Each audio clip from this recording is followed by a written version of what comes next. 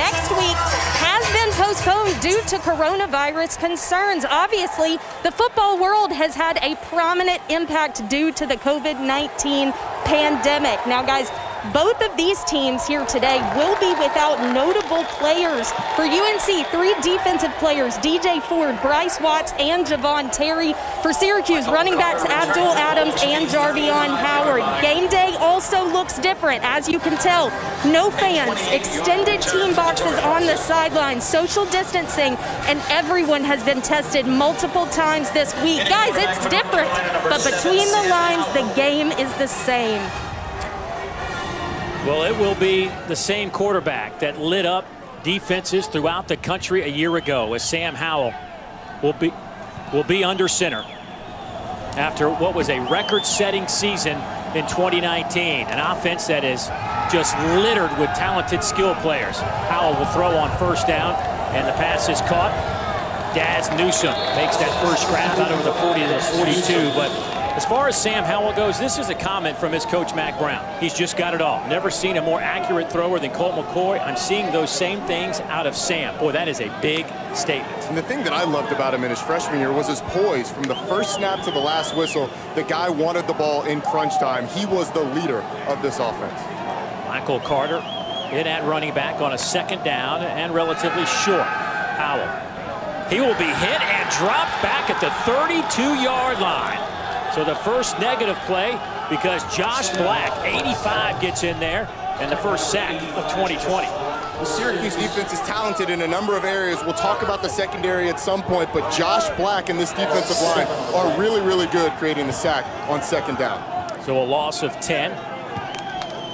Ball will sit up at about the 35 now as Howell throws. Pass is caught, but a flag down at the line of scrimmage. De'Ami Brown making the catch inside orange territory. See if that will stick. It looks like Syracuse might have jumped. Defense. That penalty is declined. Result of the play. First down. North Carolina will take the yardage and move it to the 43. There, get a shot of the new defensive coordinator for Syracuse, Tony White, instituting this 3-3-5 defense that Rocky Long has made famous out at San Diego State. He comes over, and it's a completely new look for Syracuse. Someone first down and 10. Howell gets it to Michael Carter. Breaks a tackle inside the 30, to the 20. Down the sidelines and pushed out of bounds. They will spot him around the 2-yard line. Andre Sisco pushes him out of bounds, but it will be first and goal North Carolina, but a flag back at the end of the play. Let's get a look at how close it was. This one is going to come back due to a hold. It's a really nice job of Michael Carter. Tiptoe on the sideline, does step out. Ultimately, it doesn't matter because it's going to come back. Kingsley Jonathan's just standing right on top of the flag. He knew that was coming back. So wave off the big run. And that'll set the football back in North Carolina territory around the 47-yard line. Well, we were wondering just how this game would be played. You know, the other night, Miami looked pretty clean on Thursday night in their opener, but there have been a lot of miscues as teams try to get comfortable. The thing we have to remember is that it's still a first game, and you're going to get some of that sloppiness early on. Devontae Williams, he'll fake it to him and throw. Good pressure on Howell again by Syracuse. Kingsley Jonathan getting there. One of the hallmarks of this 3-3-5 defense is that it's going to be incredibly multiple. It's not often going to present itself in a clean picture. And Syracuse is going to bring pressure from all over the place. We're really going to see that from both defenses. But early on, they've been able to create a little bit of an inconvenience for Sam Howell in this game. Carolina's gone 3 steps forward, 2 steps back as they sit around the 47 right now on a second down. The line to gain is all the way down to the 33 of Syracuse. Howell spins out of trouble again. Has to throw off the back foot, falling away, and that one is knocked away at the last moment, looking for Brown. Delafonwu there to make the play for Syracuse. Well, again, a little bit of pressure created on the edge. Sam Howell scrambles out. And this is a great recovery by Ifeatu Melifonwu, who's one of the most underrated corners in the entire ACC. He's long, he's physical, and he does a great job of closing on Dyami Brown, breaking up the pass to create a 3rd and long. He had 8 PBUs last year. Andre Cisco gets most of the attention in that secondary, but Melifonwu certainly can hold his own with anybody. So now it's 3rd down and 20. Some pressure. Howell stands in the pocket, throws to the wide side of the field. Pass is caught by Chopri Brown, but that is well shy of the line to gain. It'll be 4th down and about 7 yards for North Carolina. Let's see what Mack Brown wants to do here on a kind of in that no man's land territory. It's a little outside of that field goal range. I'd expect him to go for it. But Chopri Brown, number 1, the brother of Dyami Brown, gets the start opposite Dyami because Bo Corrales has been a little banged up, so expect to see a lot of the Brown brothers today. Howell stays on the field. North Carolina going to try to go for this. They need to get it inside the 33. Howell stands in the pocket again. Pass is caught.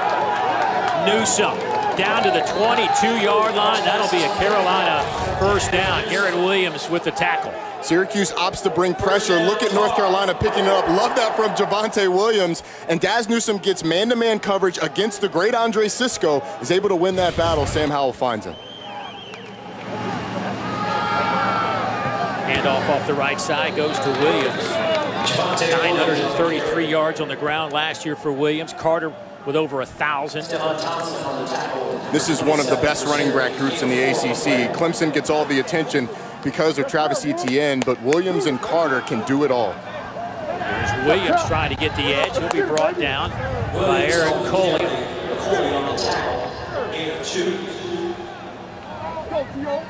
Howell 4 out of 6 for 60 yards to get this one started on this opening drive for the Tar Heels. Michael Carter back in the game at running back.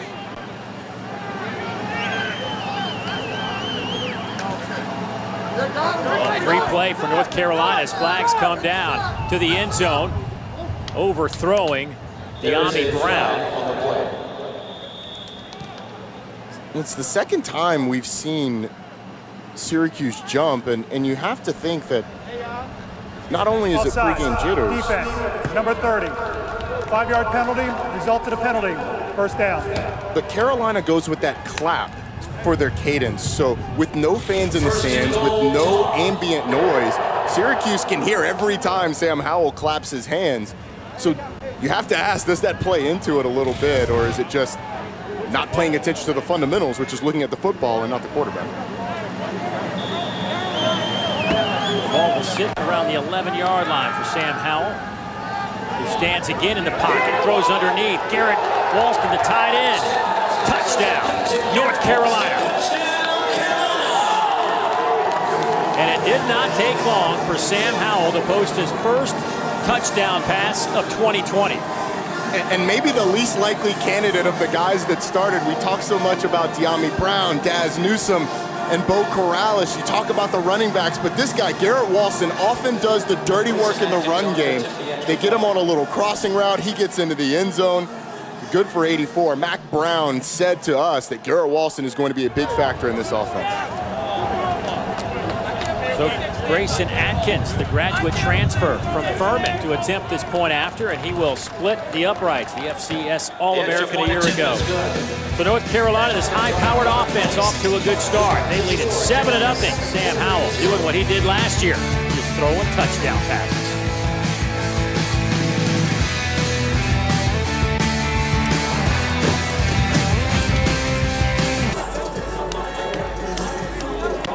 Sam Howell 5 of 7, 71 yards. The drive was only 65 because of penalties. It went over 4 minutes as he connects with his tight end for the 1st touchdown of 2020. Syracuse now to get the ball. Jonathan Kim to kick it away. And out to the little scuffle going on right around the 30-yard line. But no flags, and we'll play some ball. And that means that we'll get a chance to see Syracuse redshirt junior quarterback Tommy Tavito, who last year part of this team that was expected to produce a few more wins. They had just 5, but Tommy says there are no expectations this year except for them to lose. The only people that know what we have is us. And I love the last line in there. Beware of the quiet man. Well, it's a completely different feel coming into this season than what you got a year ago when Syracuse was coming off that 10-win season. So Tommy DeVito and this crew are going to look to rebound. Jordan on that first carry for Syracuse. No gain, and you see this Carolina defense fired up. They waited a good bit to get on the field, finally get there and make a play to start this drive. DeVito, by the way, last year, pretty good numbers, 19 touchdowns, just 5 interceptions. From the near hash.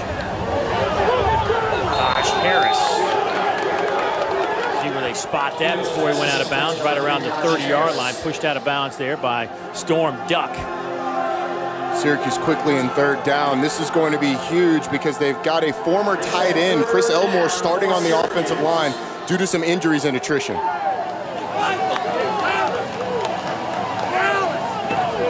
Outside slant is caught out over the 35. That'll be marked at the 36, so a first down for the Orange.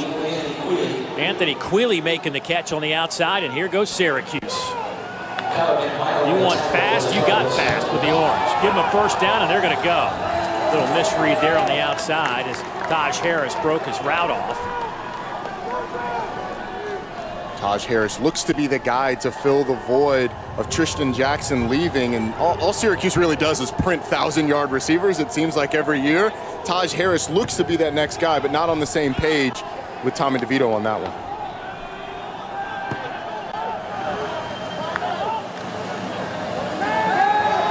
Swing it near side. Keith Johnson hit around the 33-yard line. That'll be a loss. Don Chapman coming up making the play for the Tar Heels. Carolina did a fantastic job of staying disciplined on this one. Don Chapman not fooled by the run action going the opposite way. And open field tackling is always a big question in the early season. Chapman doing a nice job there. Loss of 3 and another 3rd down. 3rd down and 13. Bobble snap. DeVito coming near sidelines and just off the fingertips of Taj Harris. And that'll bring up a 4th down.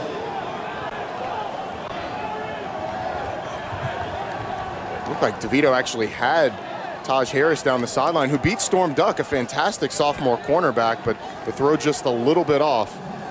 They're going to give the ball back to North Carolina.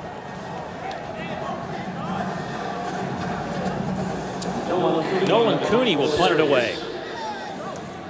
Syracuse was great in the punt department last year. Opponents just averaged 1.7 yards per return. Their longest allowed was just 5 yards. Daz Newsome back to return this one. He will call for the fair catch around the 24-yard line.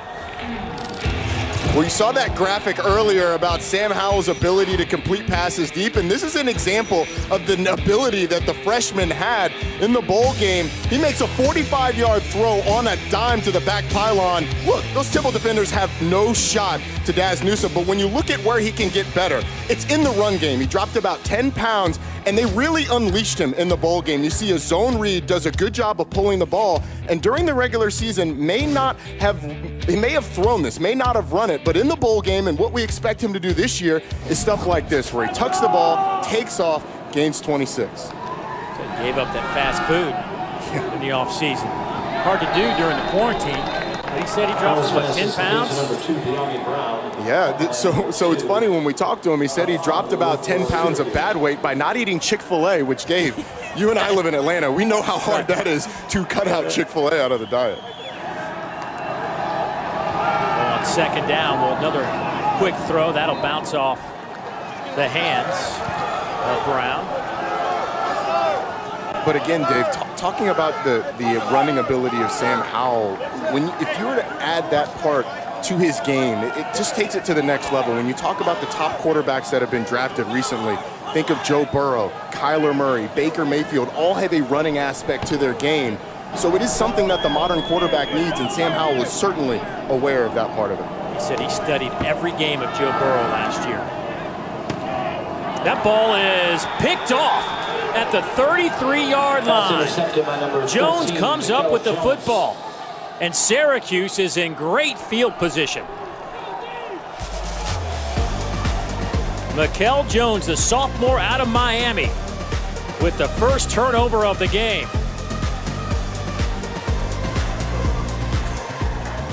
That play, Mikel Jones is going to get the stat line. He's going to get the interception. But that play was made by Melifonwu. Again, one-on-one with De'Ami Brown on a slant, is draped all over him. Sam Howell has confidence in his receiver, but Melifonwu with those long arms at 6'2", sticks it in there, knocks the ball up in the air. Syracuse comes over with a big turnover. This has been a Syracuse defense that has been fantastic at creating turnovers the last 2 seasons. He was a third-team freshman All-American a year ago out of the IMG Academy. Gerard Jordan in at running back alongside DeVito. He'll get the handoff, and he is stopped right at the line of scrimmage. Storm Duck crashing in from his corner spot to make that play.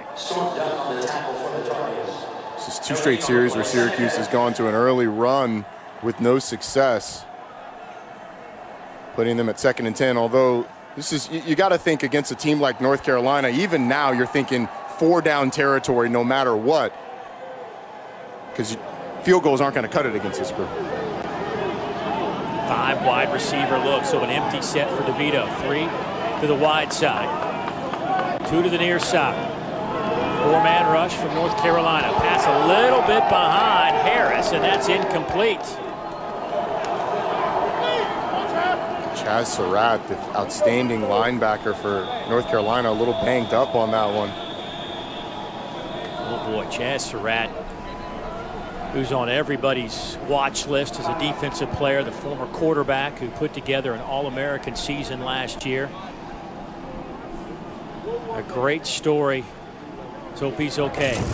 Here's a look at that last play as we head to break. Back in a moment.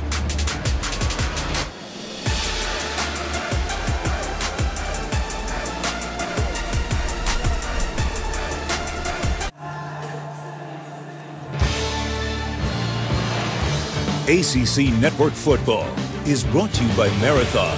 Fueling. ACC Network Football is brought to you by Marathon. Chaz Surratt looks like he's going to be okay. Got to the sidelines. The medical personnel just kind of left him alone, so hopefully he'll be back on the field shortly. But a big 3rd down coming up here for Syracuse. 7:41 to go in the opening quarter. 7-0 North Carolina. Pressure comes. DeVito steps away from it. Finds a little room to run and gets it close to the line to gain. Tyrone Hopper finally drags him down, but I think he might have enough for the 1st down. It's just a fantastic job of Tommy DeVito. Tamon Fox gets turned loose off the edge, and he steps up in the pocket, something that he struggled with last year. Steps up, takes off upfield, and gets really close to the 1st down marker. Looks like they're going to mark him just short. 4th down and less than a yard. About the length of a football.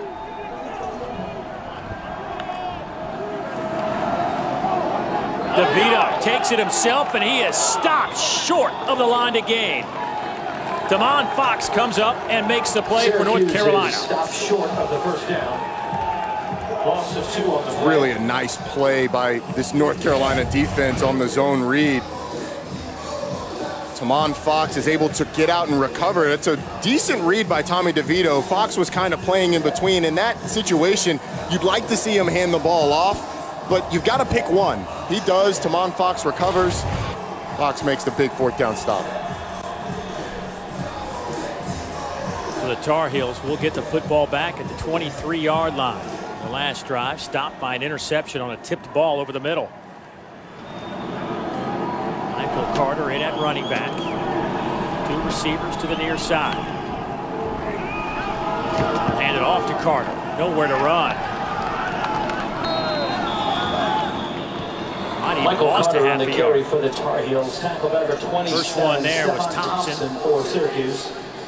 But hanging out around there was Andre Cisco. He's playing that rover position, which is the prime position in this 3-3-5 defense. We're going to see him all over the field.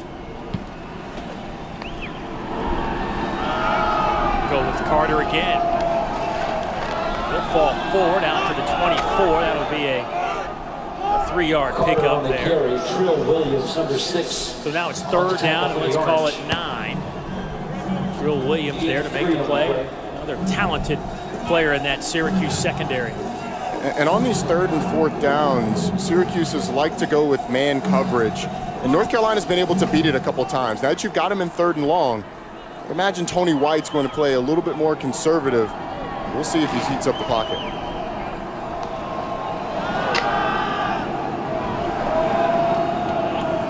Dumps it off underneath. Both Corrales making that catch. Last year, those 40 catches on the year. Garrett Williams will push him out of bounds, but that'll bring up a 4th down. Well, Tony White didn't bring more than 4, but he did decide to go man-to-man. And it just shows the confidence that he has with this secondary. There were a lot of crossing routes, a lot of trash that those guys had to fight through. But Syracuse was able to do it and stop him on 3rd down. Ben Kiernan to punt it away, the sophomore out of Dublin, Ireland. Averaged over 41 yards a punt a year ago. Good hang time, deep kick. Send Johnson back to field this one, and now he's got room to run. Flags all over the field. There are multiple flags on the play. It's a fantastic return. You're going to get an illegal blindside block against Syracuse. And to be quite honest, Dave, it was a block that didn't need to be made. Johnson was going to During the return, personal foul, illegal blindside block, number 88, receiving team. 15-yard penalty from the spot of the foul, 1st down. Boy, tough break for Syracuse. They could have put some points on the board. They will have the football when we come back.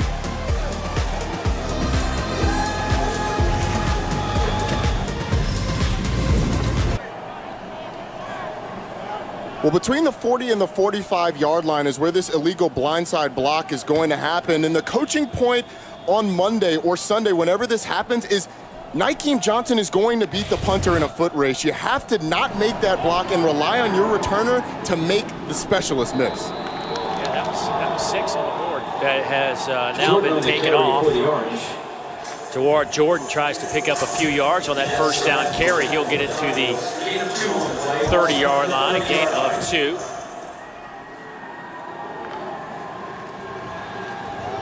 Again, going with Jordan. This time off the right side. He's to the 35 and stuffed right there.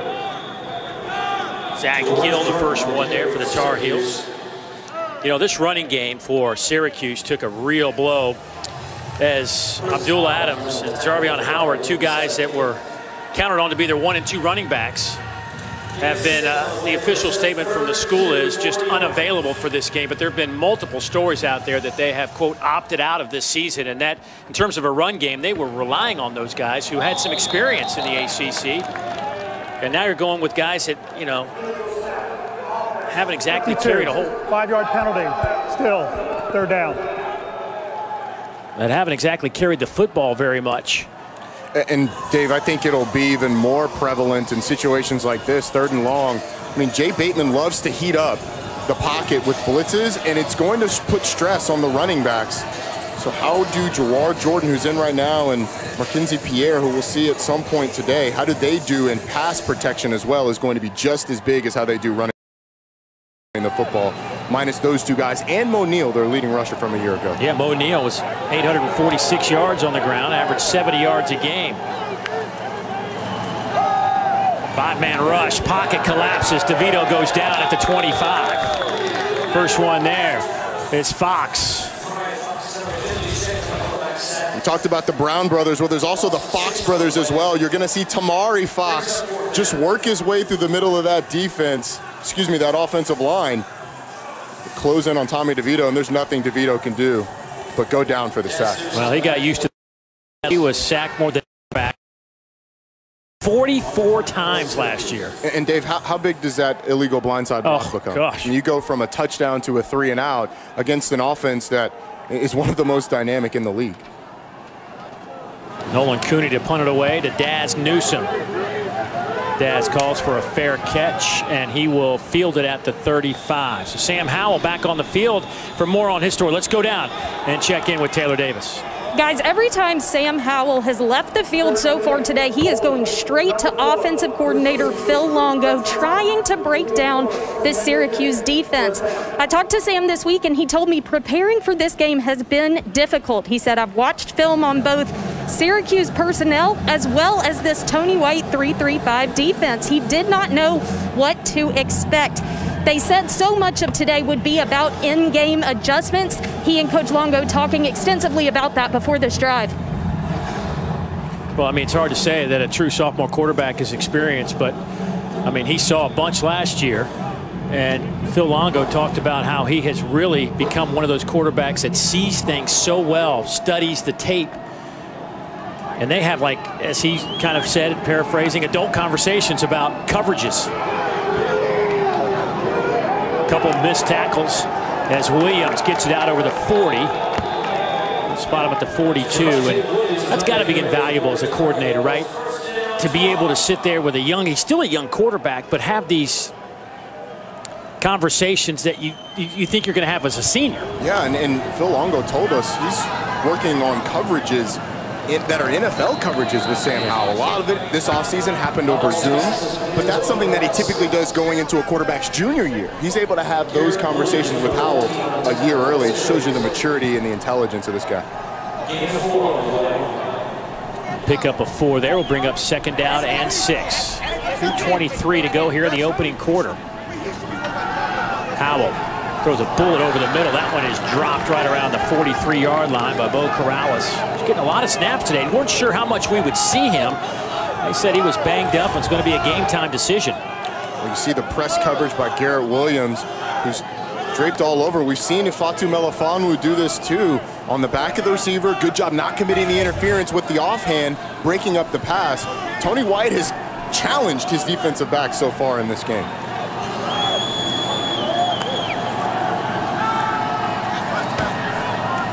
Pass caught underneath. Nice little dipsy-do move on the outside by Bo Corrales, which will gain the 1st down into Syracuse territory around the 47-yard line. Well, the dipsy-do started with the route. You get a slant return. He catches the ball, goes around one defender up the field, gets a jump and the 1st down. That's the whole bag of tricks right there. Looks healthy to me. Yeah. Here's Williams off that right side. He's powering his way inside the 40. Another 1st down as he picks up about 12 yards. This dude's one of my absolute favorite running backs to watch in the ACC, and it's because of what he does after first contact. He's got enough speed to run away from people, but consistently makes the first man miss. This time, not much happening there as Javonte Williams decides he's had enough. He'll take a little breather. Here comes Michael Carter. What a duo. I mean, if you're an offensive coordinator, you got these two guys that can just alternate every snap, stay fresh. Here's Carter, swing it to him. He gets hit around the 30.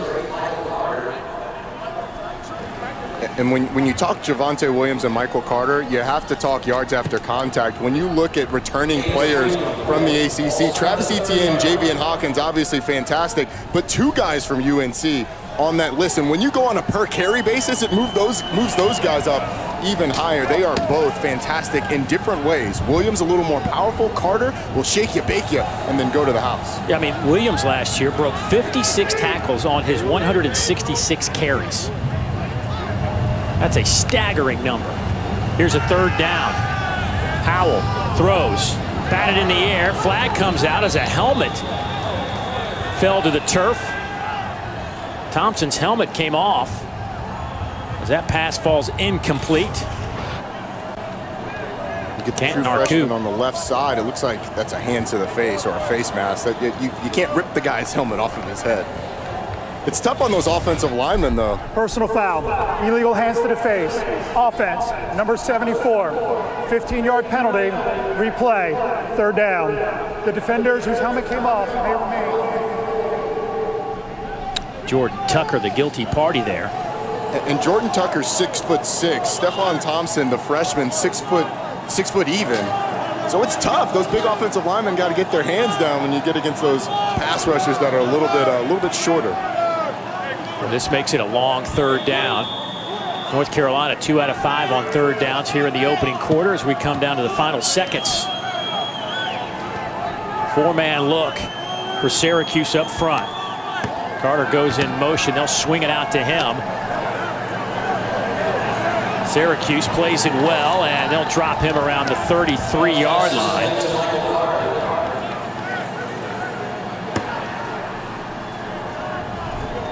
See if that is the final play of this first quarter. Looks like it is going to be. Mac Brown was sending his field goal team out, but this is kind of a weird no man's land.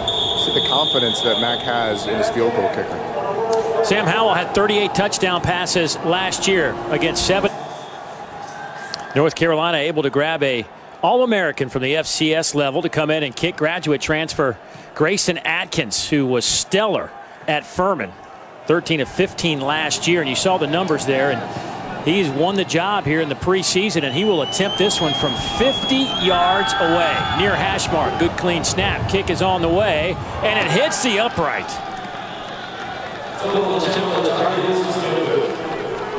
Had plenty of leg, just couldn't split the uprights. And Syracuse stands tall and gets the football back again. Syracuse defense getting the stop on third down. Grayson Atkins has been fantastic. Just looks at a little too much, and then the dreaded doink at the end. You hate the doink.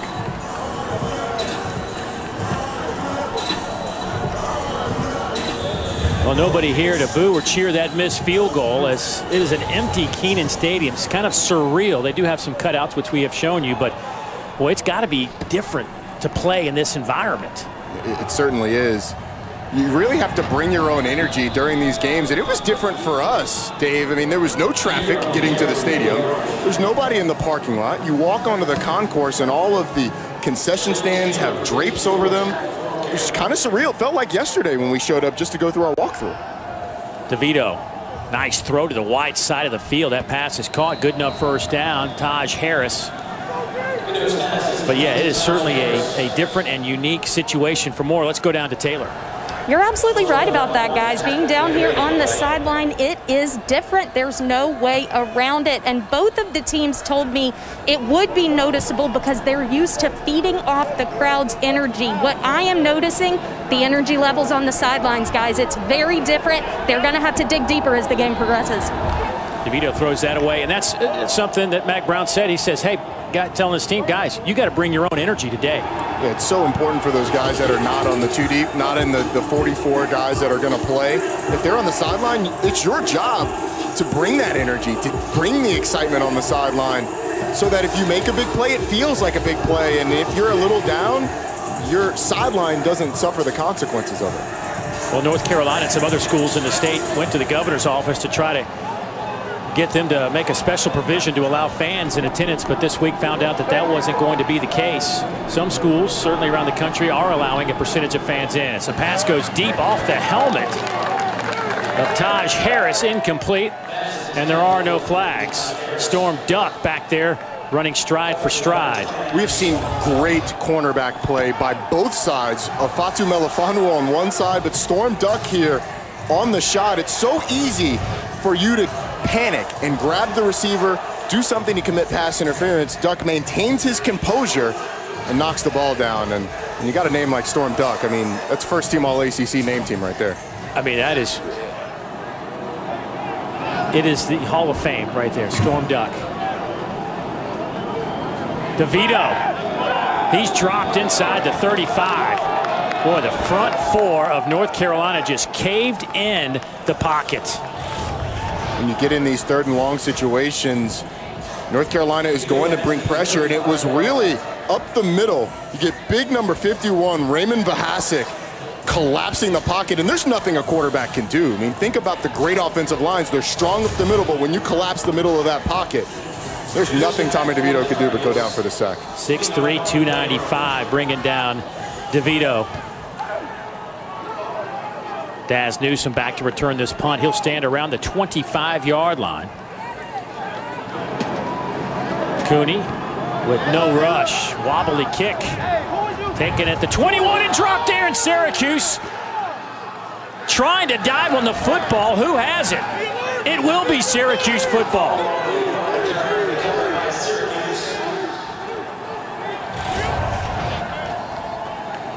Daz Newsome usually sure-handed. That one gets down, and the turf is slick because it's been misting a little bit at times. You've had some precipitation. The ball squirts around it.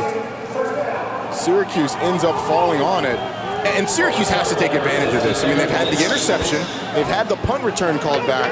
Now they get another break inside Carolina territory. You have to take advantage of it if you're the Orange here.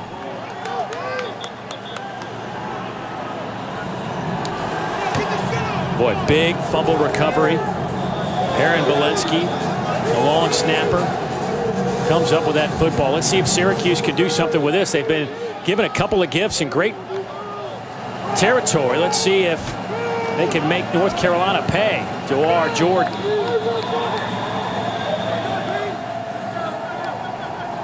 One of the big questions coming into this game for this Carolina defense is how do you replace Aaron Crawford and Jason Strobridge? And Jay Bateman told us, you don't have a guy like Strobridge. Those guys just don't walk off the bus.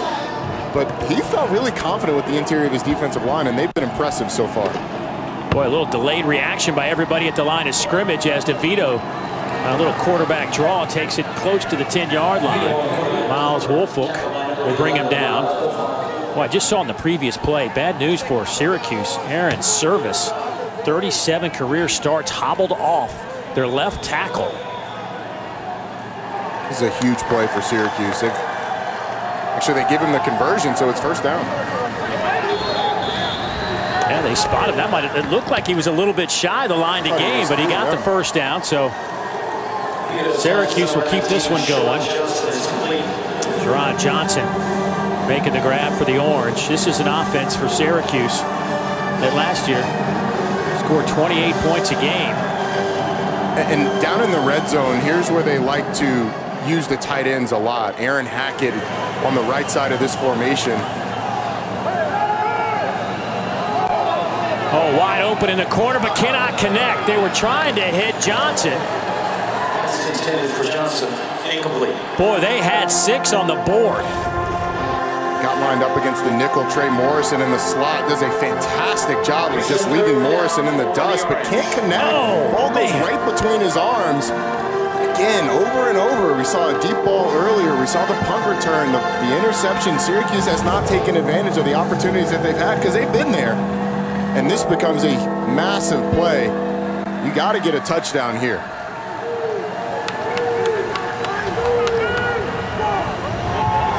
They'll hand it off. That will go to Jordan, and really no room to run on third down. So now you're looking at fourth down, and they needed to get to the 2-yard line for the conversion. And now Dino Babers will send out his field goal unit. Sterling Gilbert and Dino Babers deciding to go conservative with that play call. Likely worried about that offensive line. But field goals are obvious. They're not going to beat North Carolina with field goals. So at some point, when you get some of these breaks, you're going to have to punch it in the end zone. Well, they've got an exceptional field goal kicker, and Andre Schmidt, the redshirt junior, former walk-on. Missing somebody on the field goal team. And we got 6 of the offensive linemen on, missing it's like one of the ends or one of the tackles is going to cost them a timeout. Remember, Aaron Service had to leave the game because of an injury. Don't know that he's back on the field. Maybe he is back out there. These are things that you typically see in first games. And one of the things that Mac Brown has said constantly over the course of this run lead up to this game is with the expanded sidelines, it's been tough to communicate. That's the thing that a lot of coaches have said over the course of learning in the first couple of games. It's harder to communicate and get your special teams on the field. So from the near hash, Andre Schmitz, 47 of 54 in his career. From 37 yards out. And the Orange on the board. Probably wanted more, but they'll take the 3 here in the second quarter. Back to Kenan Stadium in Chapel Hill after this. A VIP to get this ticket. Yes, you do. Roy Williams certainly qualifies. This is now officially the hardest ticket in the history of North Carolina sports history.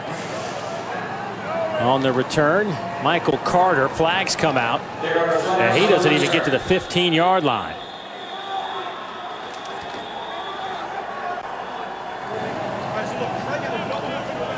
Back up. During the return, illegal block in the back, receiving team, number 7, half the distance to the goal, first down. So North Carolina will be backed up just outside the 5-yard line for this drive. Sam Howell, 11 of 16, 104 yards, a touchdown and a pick, but he's thrown to 6 different receivers so far. And this Carolina offense really doesn't have a good rhythm right now. You saw it on the first drive. They were able to get some things going, but Tony White on defense for Syracuse has done a pretty decent job of at least having North Carolina stall out. They've moved the ball decently a couple of times, but the interception and a couple of mistakes have really hurt this North Carolina from hitting on all cylinders. North Carolina with 135 yards of offense. Syracuse just 27 yards today. Nothing on that run game as Javonte Williams is stuffed at the line of scrimmage. Boy, the front for Syracuse. And throw in an aggressive rover or a corner. And they've been very efficient up front in the run game. Well, Tony White told us that he loved his front. Josh Black, McKinley Williams, and that one it was Kingsley Jonathan, the first guy in the backfield. Those 3 guys are all experienced, they're all big, and they really fit the front three of this 3-3-5.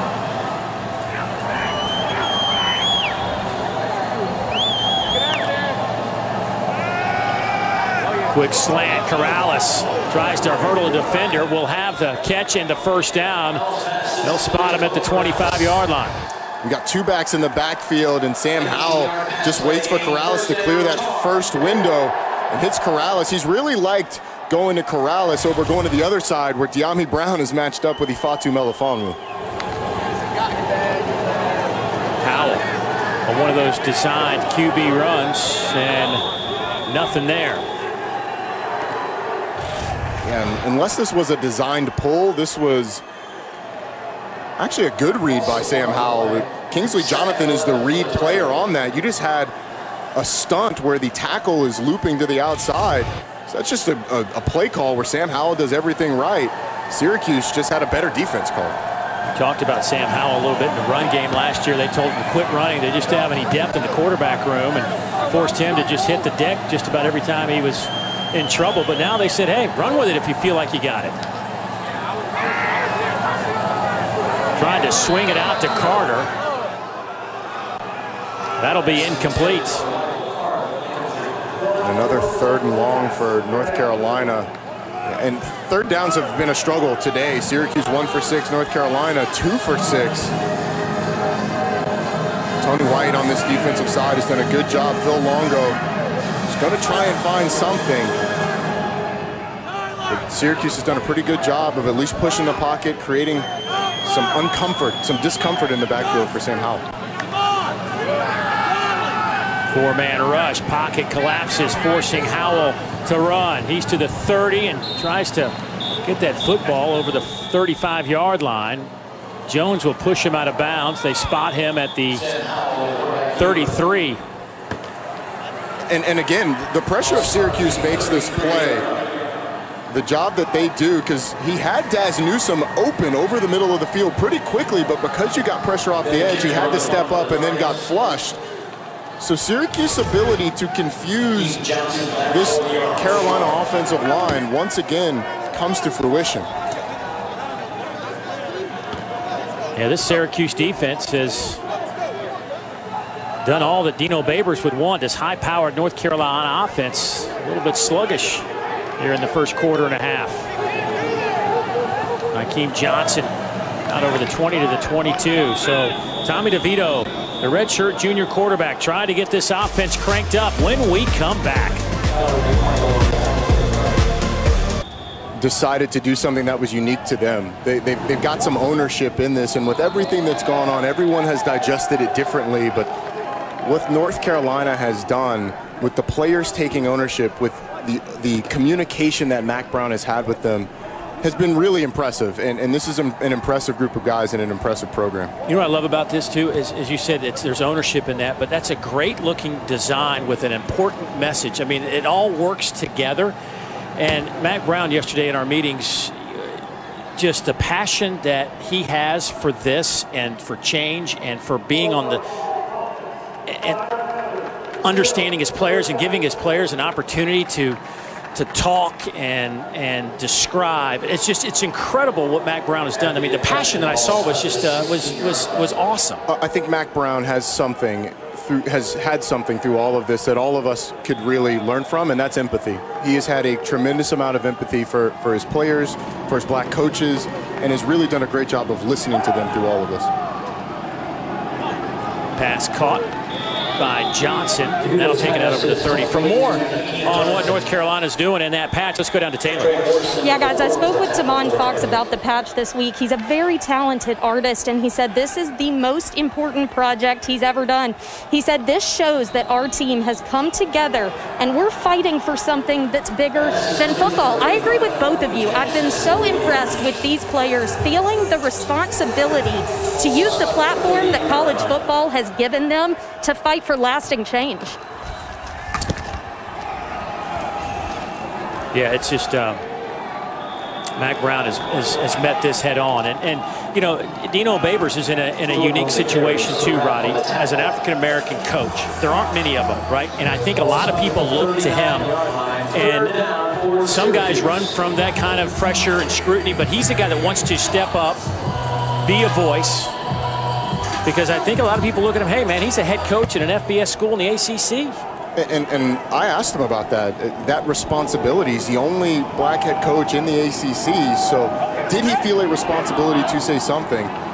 So the pass got out of bounds on third downs. And he really said, yes, he absolutely did. And I think that it was so important for Dino to do that because as a black man through all of this, I was looking to Dino Babers to see what he was going to say and the stance that he was going to take. And I think he has spoken really, really well about all of this and how much it means to him. And honestly, how he feels a sense of responsibility because his generation has left a lot for the younger generation to clean up, as he says. Well, his offense right now will have to punt it away again. Daz Newsome back to return. Cooney, another good high kick. Newsome will field this one. And Newsome will get it out to just shy of the 25-yard line. No flags on the play. But Tamon Fox designing the patch that will be seen by a lot over the next few months. Last year got this job and brought the 3-3-5, which has really kind of kept North Carolina in check to this point, and that to me would be the biggest storyline with all the weapons that North Carolina has offensively. Yeah, the Syracuse defensive front has done a good job of creating pressure on Sam Howell when he's challenged the secondary to cover these wide receivers man to man. They've done a fantastic job as well. Second down and medium. They'll hand it off to Carter, trying to find a little bit of room. But Tony White said that he wants a lot of movement, a lot of aggression on this defense from Queens, New York. Part of the reason he came back. It absolutely is. And when we asked him about coming back, he said, I had a great job at Arizona State, made the decision to come to Syracuse, and he was incredibly glad that he did because his mother still lives in New York. She actually was diagnosed with COVID-19. He was able to get her into a hospital, and he feels like his move largely helped save her life. And she's doing well now, thankfully. There's Carter. Boy, he just got tripped up by Canton Arku, or that could have been a big gainer and a first down for North Carolina. Well, when you go man-to-man, it means one of your linebackers are matched up against one of these outstanding running backs from UNC, and if not for a shoestring tackle, Michael Carter's off to the races. First down at 10 from the 35. 5 on the line for Syracuse. Carter coming near side, little stutter step, cuts it back to midfield and then some to the 45 of Syracuse. That is a big gainer, brought down there by Coley. And that'll be another Tar Heel first down after the 22-yard pickup. A little bit of a hold there on the edge, maybe, yes. But a nice cut by Michael Carter to get up the field. Well, when Syracuse goes back and watches the film on that one, they're going to be a little upset. Injury timeout on the field. Canton Arcu, the one down. Back in a moment. Last year, Western Kentucky had a good season at 9 wins. Louisville with 8 wins. Pass caught inside the 40, twisting and turning. Goes Joffrey Brown, the redshirt freshman from Charlotte. Joffrey Brown, Diami's brother, was a little banged up last year, but Sam Howell said he's one of the most improved guys. Did a really nice job of working back to the football on that one, giving Sam Howell somewhere to go with the football. Second down. Howell will hand it off. That one goes to Javonte Williams. Run game hasn't been as productive as maybe we might have anticipated coming into this. They had a run a few plays ago, picked up 20 yards. Prior to that, they were just 12 carries for 40 yards. Yeah, it has not been consistent. They've hit a couple of big ones, but Syracuse has largely done a pretty good job up front. Here's a big third down play right here.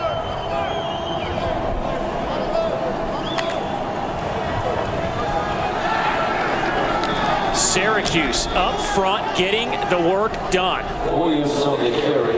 Steve Litt blowing through the line and destroying that play. So Tony White called him ultra explosive, the true freshman, and looks like Carolina, now they're sitting on the punt team, but watch him. This is a blown assignment on the offensive line. Somebody is supposed to account for him. Linton just comes right through and makes the big stop on third down. And if he doesn't make that tackle that far behind the play, Carolina's got a 4th and short where they probably go for it. But 4th and 5, Mac Brown opts to send the punt unit out, all because his defense is playing so well. Again, you know, not a whole bunch of practice time, and you get all this movement from Syracuse and a new look defense. It's caused some problems up front for North Carolina. A pooch punt taken by Johnson around the 10-yard line. So Syracuse with the football, 2:50 to go here before halftime. Well, Miami got off to a good start, took down UAB on Thursday night, looked pretty good doing that, but boy, I'm anxious to see Notre Dame. A full league schedule, playing for a championship, first time in school history. That'll be a fun one to watch beginning at 2:30. And then, of course, I think, you know, obviously the biggest game of the day for you and I is there at 3:30, Georgia Tech and Florida State. Good luck. Good luck to you too, sir. Georgia Tech seems like they've got something in their pockets, in their back pocket for Florida State with the quarterback position. Who's going to start? It's a big question mark. But on your Notre Dame point, I'm pumped to see Notre Dame in the league this year. I'm also pumped that they figured out that the logo goes inside the numbers and not outside the numbers. Yeah, Georgia Tech second year under Jeff Collins. Of course, Mike Norvell leading Florida State's team as he takes over, third head coach for Florida State in 4 years. James Blackman will get the start for FSU this afternoon. Boy, wide throw, unique play call. Boy, they had the receiver way back off to the right near the numbers as Jackson makes the catch. You have Jawar Jordan lined up like 20 yards behind the line of scrimmage, but what it allows him to do is catch this ball going towards the line of scrimmage with a head of steam, so essentially it ends up as like a long handoff. It's a really cool play design. And then here goes Harris. He'll pick up some first down yardage near the 45-yard line. That was a little Canadian football-esque, wasn't it? It was, and as long as Jordan takes off after the snap, he's completely fine to do that, but it allows you in a situation where you don't typically to have that. 4-man rush. DeVito going up top, has a man. Can they connect? No. Boy, Quealy was there. He had gotten past his defender by a couple of steps, but DeVito just overthrew him. Patrice Rene was back there in coverage. I mean, how many times have we seen that? We saw it with Nykeem Johnson down on the goal line. We saw it with Taj Harris down the sidelines. Syracuse not able to complete these long passes down the field, and that's a couple of touchdowns that Syracuse should have had through the pass game, as well as the punt return. The punt return is the one that's just going to, if you're a Syracuse fan, that one's going to stick with you for a while. Opportunities, yeah. It's all the numbers on DeVito, 10 of 18. They'll go on the ground here with 2 minutes to play. Jabari Fox bringing down Jordan. that play was made by Ray Vahasek, though. I mean, Raymond Vahasek, number 51, has just done an incredible job of being disruptive. He lines up over the center, Carlos Vettorello, pretty consistently. He's come out of the game now, but he has been the best player on this defensive front for North Carolina. So now it's 3rd down and 9. Pressure comes. DeVito feels it. Breaks a tackle. Dives for the 45, and he'll have the 1st down. Jazz Surratt, who we haven't mentioned his name much today, makes the tackle. But that'll be 1st down. And once again, you get DeVito moving up in the pocket, which he struggled with last year, but it gives you the opportunity to get north and get yardage. DeVito has one-on-one coverage on the far side. This time the pass is caught, but it's out of bounds. Looking for Taj Harris, who made the grab, but had a foot out of bounds. That time they hit it, and Storm Duck does a good job of riding the receiver towards the sideline. And that first foot comes in right on the line. So they finally connect. But if you're the receiver, Taj Harris, you got to lean more into the field of play so that you have an opportunity to get that foot in bounds. 2nd down for DeVito and company. That one was dropped. Had man coverage again on the outside. They are just wearing out Taj Harris. He is running sprint after sprint. He is going to try to catch his breath. Remember the conditioning aspect of both of these teams, and really all in college football, with no real summer workouts. These Syracuse receivers are always asked to run a lot, but Tommy DeVito opted to go with a different trajectory on that one. Threw a little bit of a bullet, put it right in Taj Harris's hands, but not able to bring it in. And Dino Babers wants a timeout with 1:09 left in the half. Boy, both coaches talking about conditioning and the unknown. You know, it's funny, when we talked to the coaches this week, Mac Brown did talk about the conditioning and how they're going to have to roll in so many players. And when we went to Dino Babers and asked him, where are you the most behind, coach? He said, look, doing this is like putting a toddler. I've got 2 toddlers. He said, Rod, it's like putting your toddlers on a bike with no training wheels. You just don't know how it's going to go, but he's got to be pleased with his defense for sure. Syracuse, when the schedules were reorganized, they found out they were coming down here to North Carolina, not exactly the easiest opener for the Orange, and they're going to have to get it together next week as well, because they got to go on the road again to Pittsburgh before they get to go home and play 3 straight games, beginning with Georgia Tech. But I mean, as far as schedule goes, Syracuse kind of got the short end of what it could have been. There's a few schools that got a short end of the stick. Syracuse is one of them. This road schedule for the Orange, at North Carolina, at Pitt, at Clemson, at Louisville, at Notre Dame. So if you're looking at the preseason standings, you're talking about, what, 4 of the top 5 on the road? That's brutal. Timeout taken by North Carolina. This drive has picked up 45 yards for Syracuse. They had 50 yards of offense coming into this drive. So Mac Brown on the other side, they might have 1, right? When you start thinking about schedules a little bit, they get to open up here at home against Syracuse, and they have another home game next week as Charlotte comes to town, and then they go on the road at Boston College. But versus what they had in front of them, this is a little bit different. It certainly is. When you get 10 conference games, you are one of the fortunate ones if you don't see the 2 behemoths, Clemson and Notre Dame. North Carolina doesn't.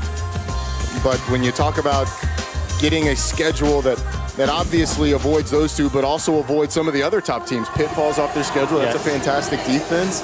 Mac Brown has to be happy with it. And I think it's a lot of the reason that people are saying North Carolina could be a sleeper to end up in the championship game. Well, they had UCF at the top. Then in week 2 was Auburn.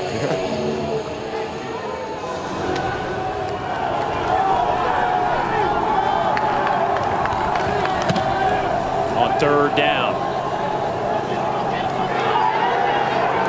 Flag comes out. DeVito is dropped around midfield.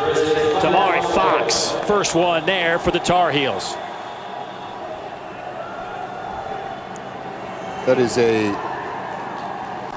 see the holding signal on Syracuse, which will be declined. Holding. Offense, number 87. That penalty is declined. 4th down. You know, Dave, that's going to go down as a sack, obviously, but that's not an offensive line sack right there. That is a coverage sack.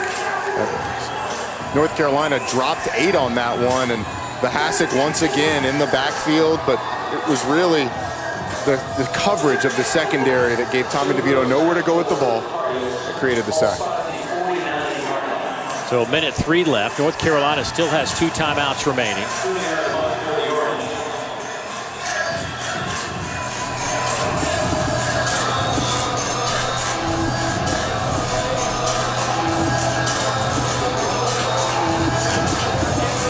Mac Brown's having a conversation with the officials on the sideline. Not exactly sure what he's trying to clarify, but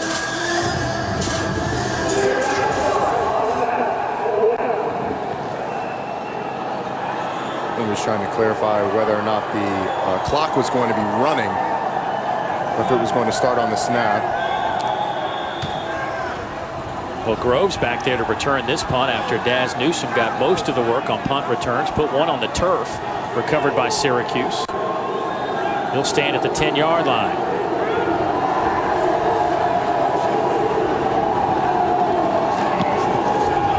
And a flag comes in. They ran into the punter, Nolan Cooney, and a flag comes out. Personal foul, roughing the kicker, defense, number 88, 15-yard penalty, automatic, first down. Well, that changes things a little bit. It's another gift from North Carolina to Syracuse. It's been constant over the course of this game, it seems like, the first half. And you've got no shot at blocking that. You shouldn't even be out of control there, being that far away from the punter. And when you run into that point leg like that, take out the kicker, you're going to get the 15-yard variety. And Syracuse, once again, in a situation where they have to take advantage before the half. They get the ball to start the second half as well, Dave. So if they're able to score here, they can do the old New England Patriots double up at the beginning of the second half. Well, for North Carolina, that's 5 penalties for 56 yards. That's on top of the interception and the drop punt. Right. A lot to talk about for Mac Brown at halftime. Syracuse, though, a couple of timeouts themselves, 56 seconds on the clock. And a 7-3 ball game. And a whistle blows and a timeout taken by Syracuse. Boy, not where you want to burn a timeout. Certainly not, but with the play clock running down and guys running all over the place, you kind of had to do it. Well, every Saturday morning, The Huddle with Jordan Cornette, Eric McLean, EJ Manuel, and Mark Rick get you ready for ACC football. They'll preview the slate of games, keep you updated on all things ACC football next Saturday at 10 a.m. Eastern right here on the ACC Network and, of course, always on the ESPN app. Total yards, 89 for Syracuse. North Carolina sits at 200. North Carolina defense is just a really good job of making it difficult on Syracuse. Syracuse only averaging 2.5 yards per play. As you mentioned the yardage there. It's been tough sledding. But Syracuse has had opportunities. I mean, they've had shots down the field that they haven't been able to complete. It'll be a big swing in this ball game if they're able to get one here. Well, Syracuse now down to 1 timeout. Ball sits at the 36. DeVito, empty set. Quick hitter over the middle as he hits Taj Harris, who breaks a tackle, stays on his feet, breaks another tackle. He's inside the 20. They couldn't wrap him up. What a run by Harris. Taj Harris is only listed at 164 pounds, but we've seen him do this time and time again. Somehow just manages to break tackles. The whirling dervish is able to get a guy off of him on his shoulder, and the biggest part of that, he's able to get out of bounds. 21-yard pickup. Looked like maybe a 3 or 4 yard gain. First down and 10 inside the 15.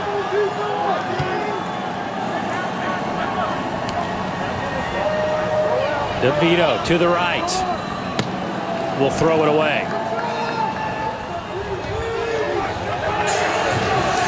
Well, the 2 linebackers, Jeremiah Gimmel and Chaz Surratt from North Carolina, came in just maybe 2 of the best in this league. We haven't really mentioned their names at all today. We haven't, but it's because this game is largely going to be played on the perimeter, and the front has been so dominant that they haven't had the opportunity to make that many plays. But you see the stats for Surratt. I mean, this is a guy that with a good season can be a first-day pick in the NFL draft, a first-rounder, mainly because he can really run, and that's what NFL teams are looking for.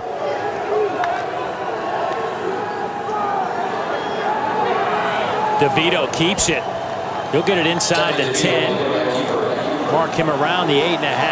Hopper making the play for North Carolina. The clock moving at 28-27. Syracuse with that one timeout.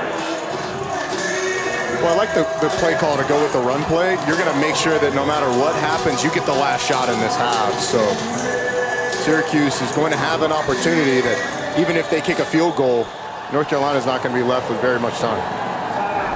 North Carolina takes the timeout. 13 plays on this drive. And Dave, with everything that's happened on this drive, and really in the first half, I think it's so important for Syracuse to get 7. The overall change in the feeling of the locker room would be completely different if you're able to get a touchdown out of this. One, because you get the ball at the beginning of the second half, but two, it kind of puts a stamp on the end of the half, like you've turned a page and you figured it out a little bit against this Carolina defense. So Sterling Gilbert's going to try and design up the best play he's got to get Syracuse in the end zone. They're looking at a 3rd down and 4. And we really haven't seen this up-tempo offense that averages, since Dino Babers has been at Syracuse, over 80 plays a game. We haven't really seen them. They've had a couple of first downs where they could go fast, but other than that, Carolina's done a good job. The thing you have to do to go fast is get first downs, and they haven't been able to do that. So it has messed with the rhythm of this offense a little bit. The other thing that we have not seen, that we saw some at the end of last year, is the tight ends get involved. Aaron Hackett down near the goal line is always a big weapon. They've gone with a 5-receiver set here, so no tight end on the field. But Syracuse is going to try and get a matchup with one of these linebackers on a receiver. You see Taj Harris in the slot at the bottom against Jeremiah Gemmel. DeVito rolls to his right. Nowhere to go, and he is hit out of bounds around the 11-yard line. Chaz Surratt chases him there. And now it's 4th down, and Dino Babers thinking about what to do here. Syracuse now just 2 of 10 on 3rd downs, and here comes the field goal unit. And you have to kick the field goal here. You have to do it. As much as you would like to get 7, to change the tenor of the locker room when you go in, you have to take the points. And ultimately, when you have someone who's been as consistent as Andre Schmidt, you go ahead and take it. The 2018 Lou Groza Award winner and first-team All-American from the far hash. And he misses it. Oh, my goodness.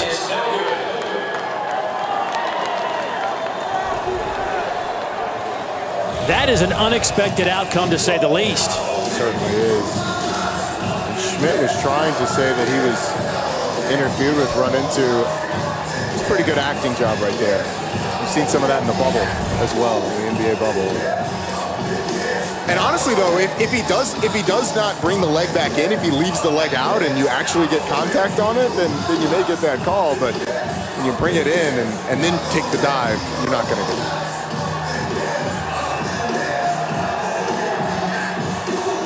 Boy, one of the most consistent kickers in America misfires on a little chip shot. And flags come out, and there will be a stoppage before we get to the locker room. Illegal snap, offense on the center, 5-yard penalty, replay the down. Just to tell you how surprising that missed field goal was, Schmidt was 34 of 35 inside 40 yards in his career. He missed from 29. It's incredible. It's been that kind of first half for Syracuse on the offensive side of the ball, though. So there's the knee. Both teams to the locker rooms. A little bit sloppy. Carolina scored on their opening drive, but nothing after that. Syracuse defense played extremely well. They need a little help on the offensive side. When we come back, we'll get you to the studio.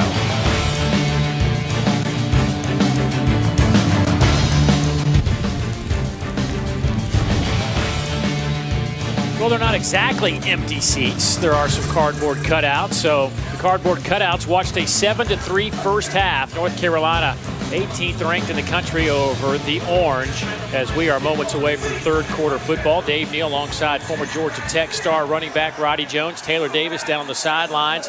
2 quarters of football left. And interesting first half, and that really what we thought would happen didn't come to fruition at all. Well, the story coming into this game was this Carolina offense, but the story coming out of the first half is how well this Syracuse defense has done at really just limiting the damage. After giving up a touchdown on the first drive, really did a great job. But third downs have been brutal for both sides. Carolina's only 3 for 9. Syracuse 2 for 10 on third downs. Syracuse, you know, you could play the what-if game, but they probably should have the lead in this game. You and I were doing the math at halftime. There's probably 3 touchdowns left out on that field in the first half for Syracuse. And they get the football to start the third quarter. Akeem Johnson back to return this kick that will sail through the end zone out to the 25-yard line. And we talked about it a little bit, but Sam Howell started well, and his numbers are pretty good for the first half. Goes to Garrett Walston for the early touchdown. That was on the first drive of the game. And then on the second drive, it was this play. Fatu Melifonwu gets his hand in there. Mikael Jones gets the interception. And that led to a bunch of missed opportunities. You see there, it goes right through the hands of Sherrod Johnson at the end of the half. The usually very solid, very consistent Andre Schmidt misses wide right after being 34 of 35 in his career inside 40 yards. So Syracuse, as we said, left a lot on the table. They've got to feel pretty good about the opportunities that they had then. Syracuse had 88 yards in the second quarter. North Carolina, it's a little bit above 60. Don Chapman chasing down Jawan Jordan. Boy, Dino Babers out on the field, chewing on somebody. Looks like Jawar Jordan, because that first bounce was fine. The second bounce is what got him in trouble. After you bounce the first time, just get upfield, knife upfield, get some extra yardage. DeVito, quick slant and no flags. That one is incomplete. Trying to hit Taj Harris.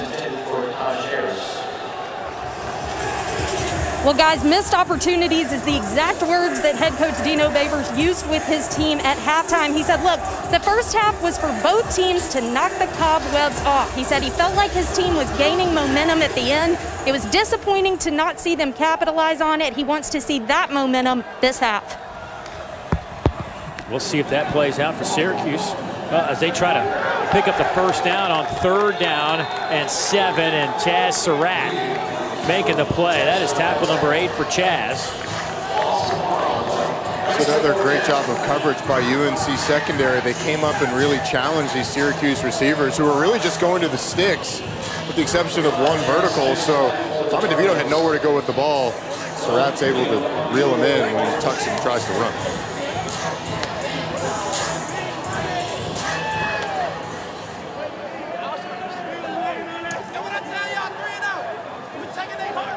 Daz Newsome back to return this punt, stands at the 32-yard line, but a flag down at the line of scrimmage. Fair catch called for, and catch is made.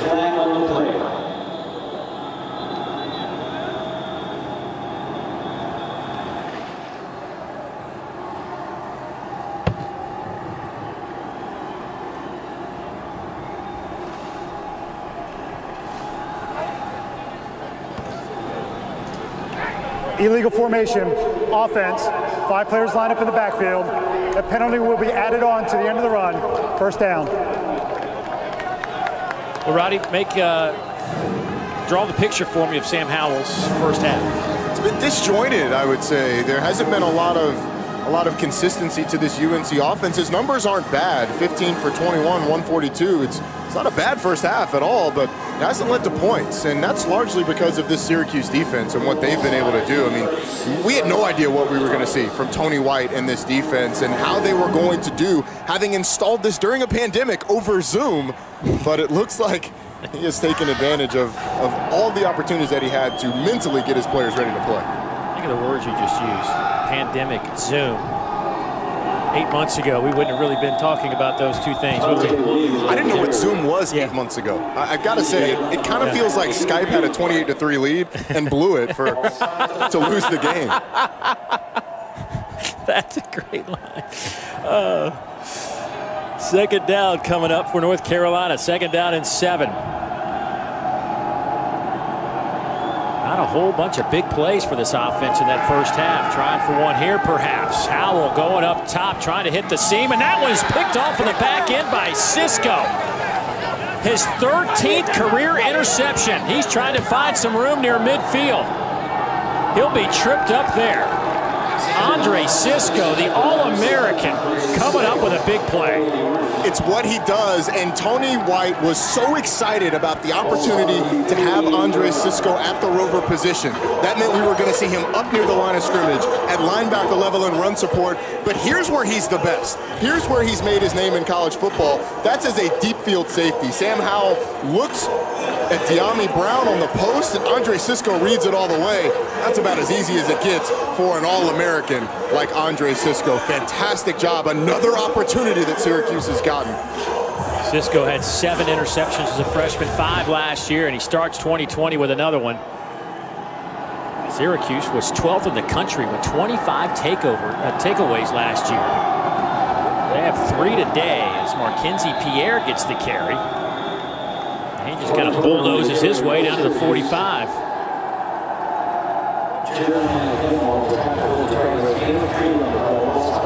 Pierre, one of these running backs they're going to find some room for. The redshirt junior out of Orlando, Florida. Had 5 carries a year ago.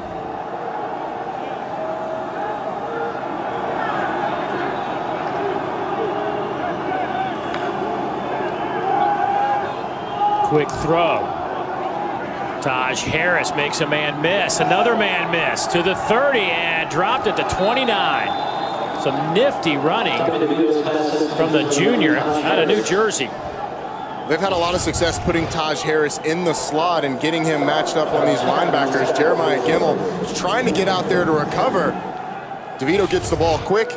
Taj Harris is able to come up with a big play. Leading returning receiver with 559 yards last year. He'll hand it off to Mackenzie Pierre. Jeremiah Gimmel making the tackle for the Tar Heels. 84 stops last year, second on the team, only behind Surratt. High-level defensive mind. That's how Jay Bateman describes him. Jay Bateman said, I have conversations with him that I can only have with other assistant coaches. Right. This is not a guy that speaks about football like he's a college junior. He's a guy that speaks at a really high level and really understands the game. Out of Noonan, Georgia, south of Atlanta. Jawar Jordan in at running back. DeVito will throw, and Harris did not get his head turned around in time.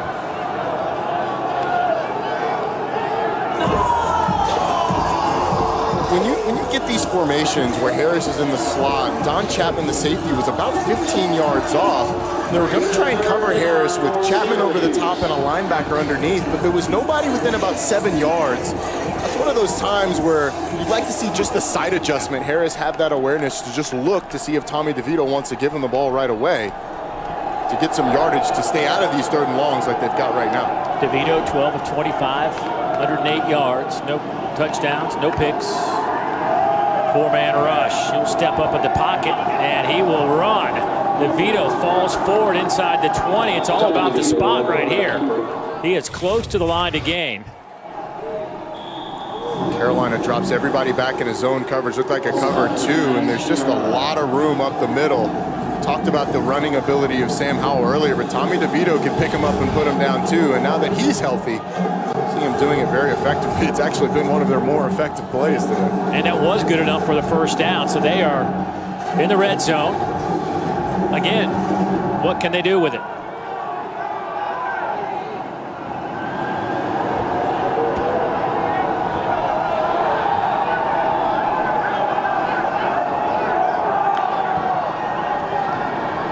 DeVito felt the pressure, tucks it and runs to the 10, to the 5, and dropped there. It'll be 1st and goal for the Orange. Woelfel denies DeVito the touchdown on a grab around the ankles. It was a late adjustment on Taj Harris where Tommy DeVito wanted to go first, decided not to make that throw, ended up with a really nice play. Inside handoff to Jawar Jordan, nowhere to run.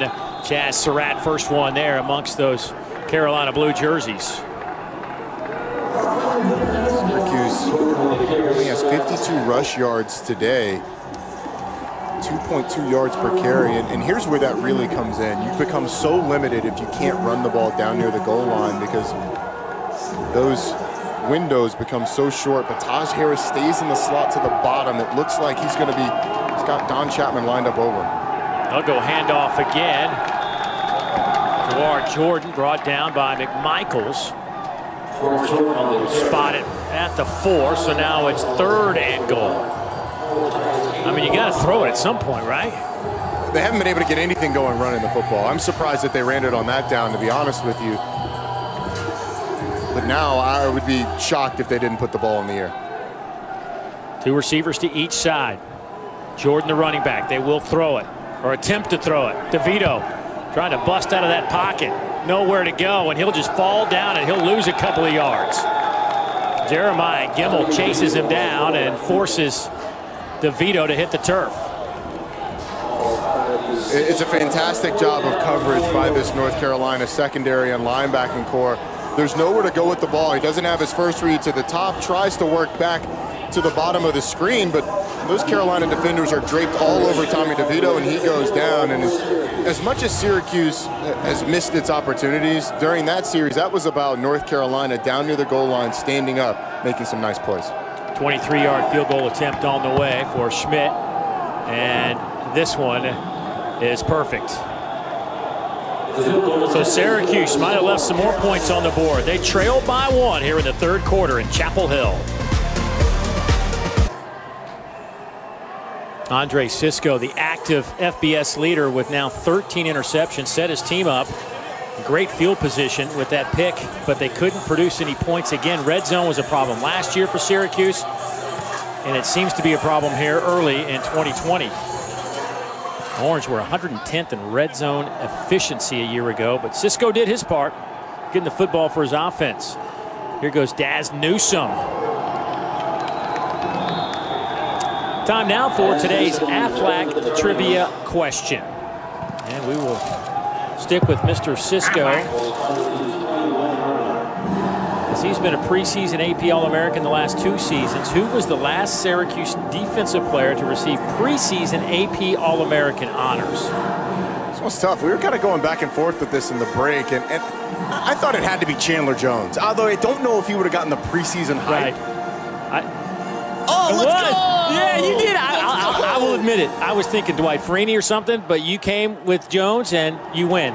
Well, I feel like that was the equivalent of just saying $1 in prices, right? Going with the most recent. Right. It was really good on that side of the ball. Michael Carter making the catch. We didn't know. We didn't have any idea, but well done. Well done, Roddy. So, again, it was the $1 in. But I think this is a big drive for North Carolina. I mean, coming off the interception, you really had a disjointed first half.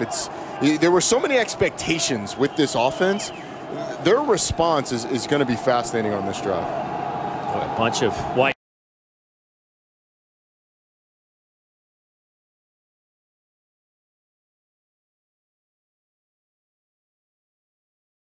jerseys, orange helmets at that line of scrimmage, and all moving around. North Carolina picks it up, quick slant. Bo Corrales making the catch for a first down. One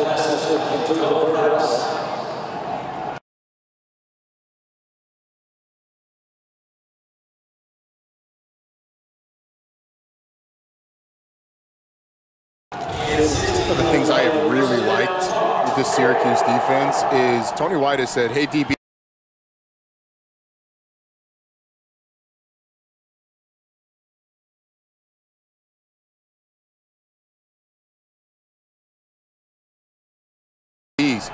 we don't care how good these guys are in the preseason. We're going to challenge them. Bo Corrales makes a nice play there. Michael Carter on that carry. You know, we were talking at halftime about Howell's numbers, and you look at them, and yeah, they look great, but there's not that splash that we were seeing last year from this offense. Syracuse has made him work. Yeah. I mean, they have made him work down the field. Only 2 plays over 20 yards in that first half after having 90 a year ago during the year. That ball is batted straight down to the turf, incomplete there, and that'll bring up third down. Jonathan and Linton, both those guys back there in the backfield in a hurry. You just feel like Tony White is doing such a good job of his play calling, with his ability to have movement on the front. And even if they're not creating pressure, they're doing things like that, getting in the pass lanes, if they can do it on third down. Javonte Williams in at running back. They'll give that batted pass to Kingsley Jonathan up front. I'll get him a little star on the boards in the football office next week. They'll swing it out to Williams. Makes a man miss. Another one miss. And tossed out of bounds inside the 35 down to the 34-yard line. Garrett Walston with a nice block on the edge. This play is made by Garrett Walston. A really nice job of cutting Andre Cisco, who just made a fantastic play. If not for that, Javonte Williams is going to have Cisco one-on-one, but because of that block by Walston, springs him. Big hit on Howell, gets the pass away down to the 25-yard line, caught there by De'Ami Brown, but Howell took a shot. And if it wasn't for that pressure, Howell has a little bit more time and finds Daz Newsome, who was wide open between the numbers and the hash marks. So Syracuse, once again, even though it's a positive play for North Carolina, that pressure eliminates a touchdown. First down and 10 inside the 25. Here goes Michael Carter.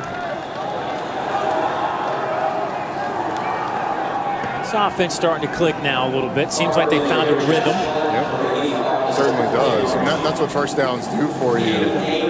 When you go to your playmakers, they're able to do exactly that, make some plays. Get your offense in that rhythm where they're lathered up and ready to go. They'll split Carter outside, and now they'll send him back. Talking to Phil Longo about this 20 personnel, 2 backs, no tight ends. Both Carter and Williams are so good in the pass game that they really still have the entire playbook open. Yeah, combined to make 38 receptions last year. Big collision. Javonte Williams lowers his head, and he'll have the first down.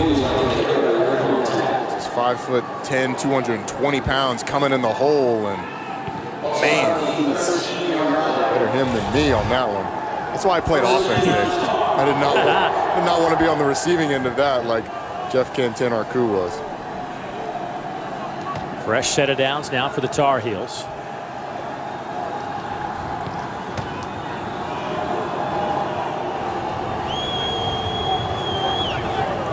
They got Bo Corrales one-on-one to the top. Let's see if they go there. Looking that way to the end zone, and Corrales tries to make the circus catch, but it's incomplete. Neil Nunn on the coverage. They love these one-on-one jump balls to Corrales down near the end zone. It's a really nice job by Nunn of ushering Corrales to the sideline. The throw's maybe a little long. Still a nice play by the Syracuse secondary, because Carolina's going to challenge you if you give them one-on-one. 10th play of this drive.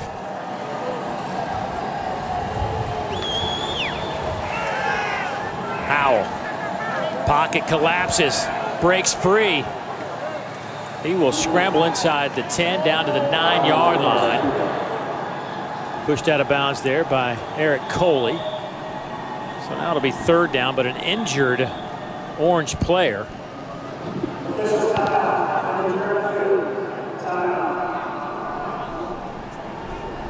We'll step aside back to Kenan Stadium right after this. Syracuse hanging around. They were 23-point underdogs coming into this game, but trailed by 4 late in the third quarter. Dave Neal, Roddy Jones, Taylor Davis down on the sidelines. Glad you could join us as we open up ACC football from Kenan Stadium here in Chapel Hill. It's been a little misty on and off today. Not exactly what we expected. Thought we'd see some points on the board, much more than this. And a Dino Babers offense and a Phil Longo offense have combined for 16 points. Let's go, Wolf! Well, Extra Yard for Teachers Week is an annual effort led by the College Football Playoff Foundation to bring college football together to support and celebrate the teachers across the country. And thanks to the CFP, ESPN is honored to donate $20,000 this week to help support teachers and their students. And listen, I've got a 17-year-old, a 14-year-old in high school, and watching the teachers in our community prepare for a virtual classroom, and now kids are going back to the classroom. It may not last. They may go back to. I just want to say, as a parent, how much I appreciate the effort of teachers around, not just in my community, but around the country. You're the backbone of this country, and the effort you have done throughout this pandemic is mind-blowing. So thank you all. You said it, Dave. I mean, I don't know that many people have been challenged as much as teachers have been throughout this, and they just show up and continue to do their job, whether it's virtually or in person. So find you a teacher today and hug them. Tell them thank you. Or fist bump. Fist bump, yes, I'm sorry. Sorry, right. I forgot. Fist bump, don't hug them. Just say thank you from afar. Hard to believe this is what we're talking about.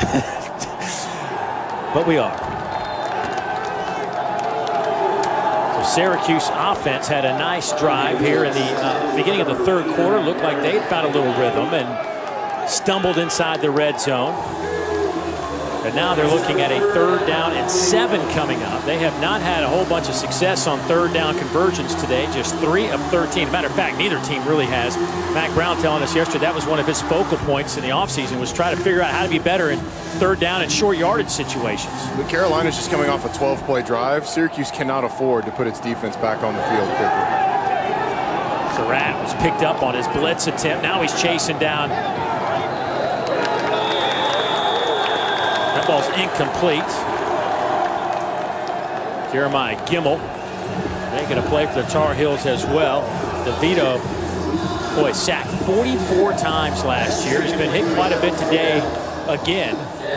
And not, you know, as we talked about, not all those sacks are on an O-line. Some of those are on him. Yeah, some of those are on the secondary. I mean, there are some coverage sacks in there. He also ran out of bounds behind the line of scrimmage ones, which counts as a sack. My former broadcast partner, Eric Wood, would just go crazy as a former offensive lineman when that's counted as a sack, because that's not on the O-line. Daz Newsome will field it and run, but a flag comes down. Daz Newsome gets past the punter. Daz Newsome will take it to the end zone, but there is a flag down around the 33-yard line. That could be for, did he call a fair catch, or was there a block, illegal block?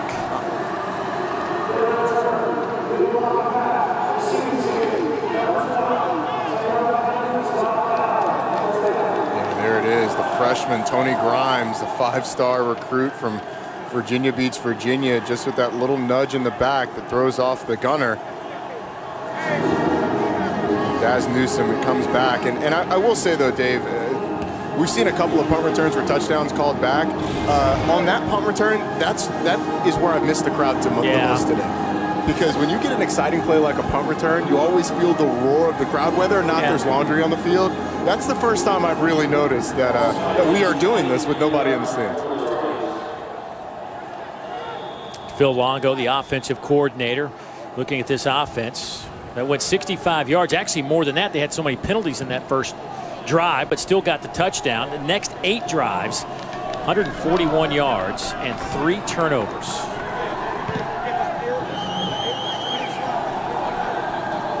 First down and 10. Howell in that shotgun formation. Quick hitter over the middle. Pass is caught around the 37-yard line by Joffrey Brown. Also number 38, running 15, first down, Tar.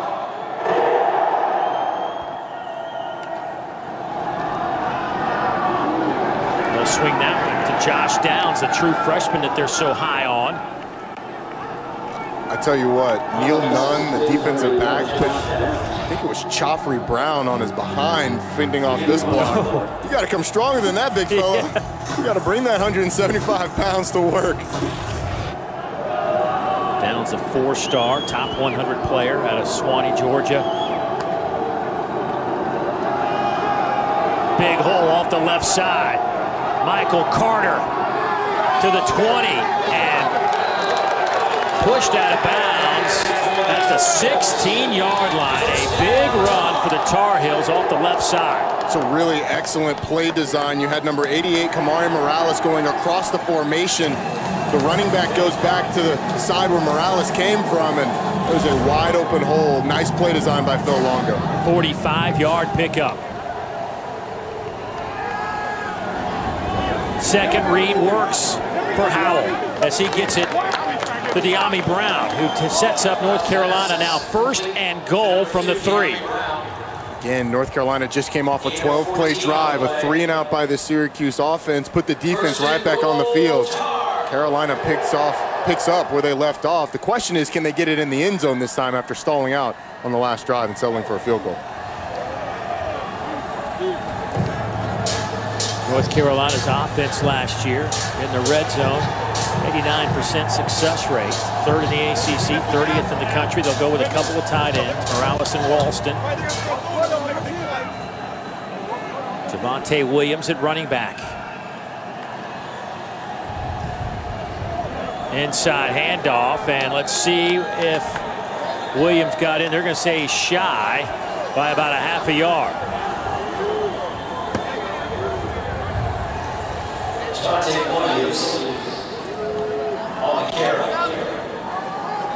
Spot him short. We're going to get another look at it just to see if it is indeed the case. I think it's a pretty good call by the referees. And that should be the end of the 3rd quarter. North Carolina knocking on the door, trying to stretch out this 4-point lead. We have played 3 quarters here in Chapel Hill as we kick off the ACC season with Syracuse and North Carolina. We'll head back to Kenan Stadium right after this.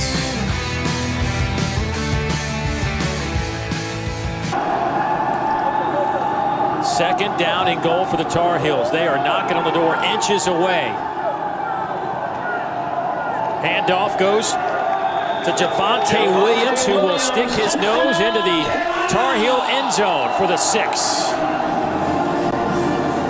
Carolina went with a big package there. They brought in an extra offensive lineman, a couple tight ends. They go under center, which they don't do often, unless it's time to just power into the end zone. And Javonte Williams is really able to almost walk into the end zone.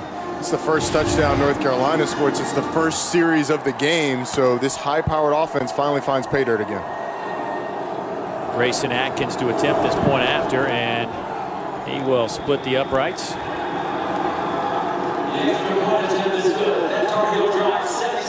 17-6. Well, North Carolina finally bringing some energy. It's been kind of flat. You might expect that with an empty stadium and everything that's going on, but these guys were getting after it. They just kept the 4th quarter tradition. Usually they go down to the student section, which is right there, to get them hyped up, get them excited over the between quarters when they hold up their 4s. This time they just went down there and had a party themselves. They didn't invite us, though. Yeah, no. They did invite Taylor, though. Taylor, what's it like down there? I should have joined them, guys. It's been really interesting to watch all day. I think the up and down play we've seen on the field has kind of been paralleled with the up and down energy on these sidelines. For UNC, coaches have been encouraging players, hey, jump around, yell from the sideline, encourage your guys, which they'll do, but then they fall back down. It's tough to keep yourself at a consistent energy level. It's going to be something all of these teams have to deal with this season. Yeah, bring your own energy. That's what Mack Brown has said time and time again, as North Carolina brought the energy on that drive. 6 plays, 77 yards. Howell was 7 of 10, 80 yards on that drive. You know, North Carolina expectations, man, they are big around here. Not just around here, but around the country. Mack Brown has brought the attention back to Chapel Hill on the gridiron, and they're expected to finish 3rd in the league behind Clemson and Notre Dame.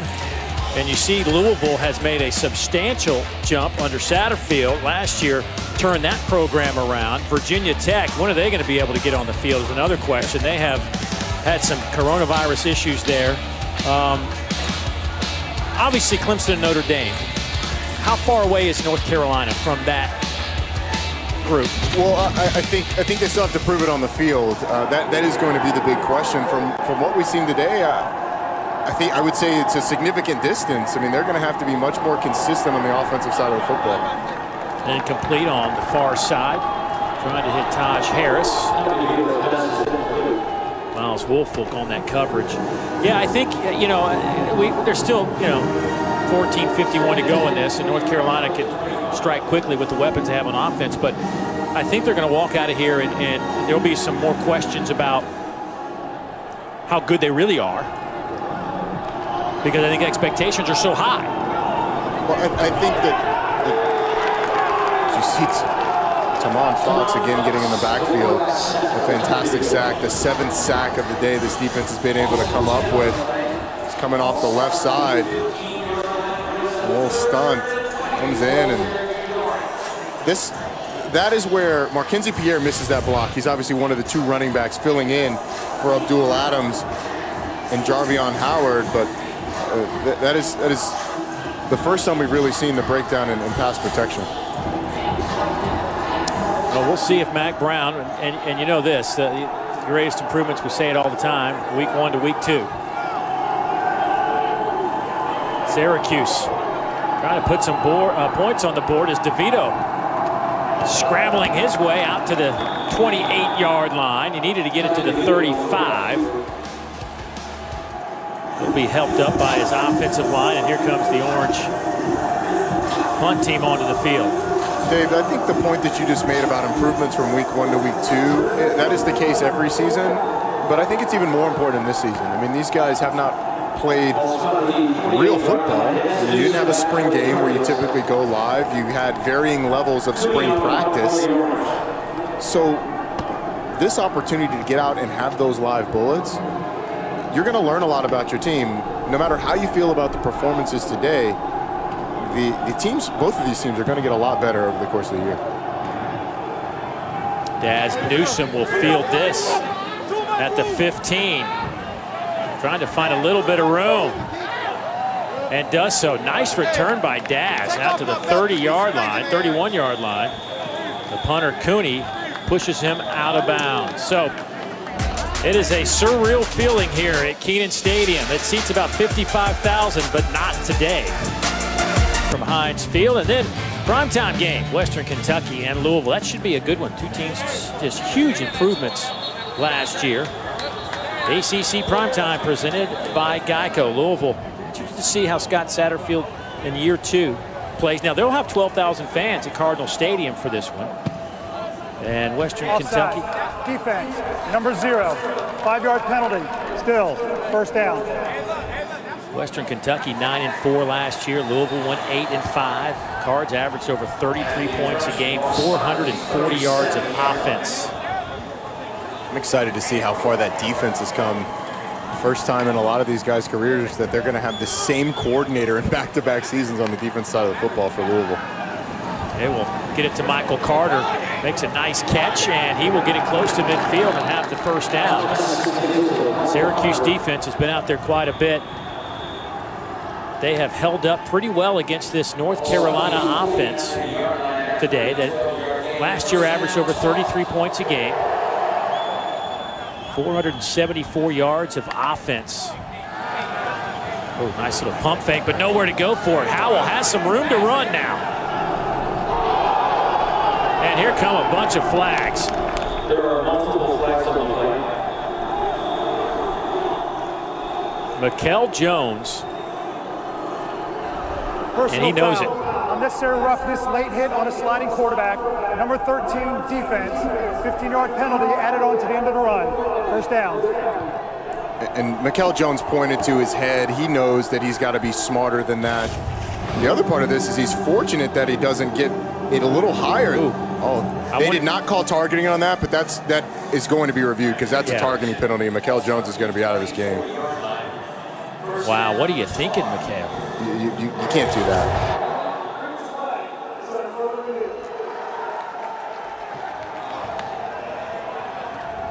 A sophomore out of Miami. He may have just been kicked out of this one. Arm. This is a defenseless player, attack to the head and neck area. I'm not sure how this did not get called, but Mikel Jones is fortunate that it didn't. Yeah, that is a shocking result. Good for Mikel. And we're lucky that Sam Howell's okay. Carter trying to set up a little screen that was sloppy, but turns into a clean play. Trying to get the corner of the end zone, and he'll be just shy. They will spot this, it appears, around the 1 yard line. Check out this play by Michael Carter. It was sloppy, but then this move. Boop, boop, oh, going in, I'm going out. He's so shifty in the open field. He has really been the biggest weapon for this UNC offense, and he's so dangerous, both in the run game and the pass game. We've seen him on little bubble screens. We've seen him on that one, which is a traditional screen. We've seen him in the run game. Michael Carter is one of the most dynamic players in the league, and he's one of the most guys. You see, he was trying to reenact the juke move right there, which was awesome. He's one of the most dynamic guys in the ACC. Javonte Williams in at running back.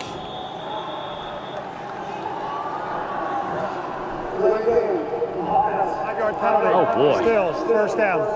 Oh boy. 5-yarder when you're at the 1. Phil Longo's got to feel pretty good about the rhythm that his offense has gotten into the last 3 drives. It started with that 12-play drive that ended in a field goal, but since then, whether it's the wearing down of the Syracuse defense or North Carolina just starting to execute, they have really performed well the last couple of drives and looked like the team that we expected coming into this game.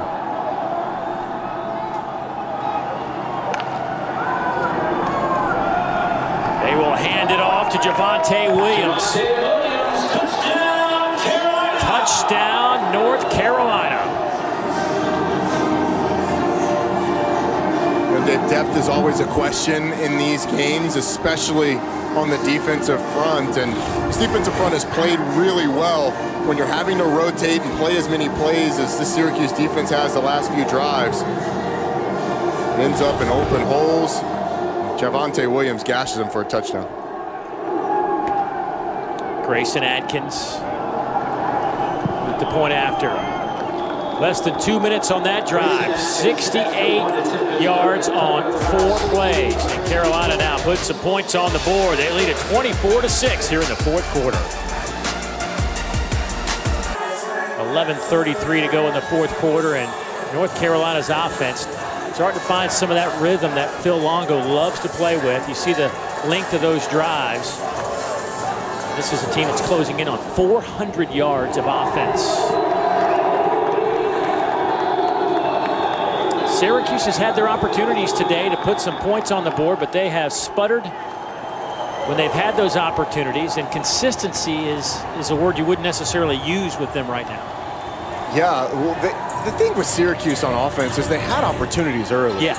And when you have opportunities in a game where you're a 20-whatever point underdog, you've got to take those. You got to take those chances and convert on them. And Syracuse just wasn't able to do them. And here in the second half, they've really been limited to really not much.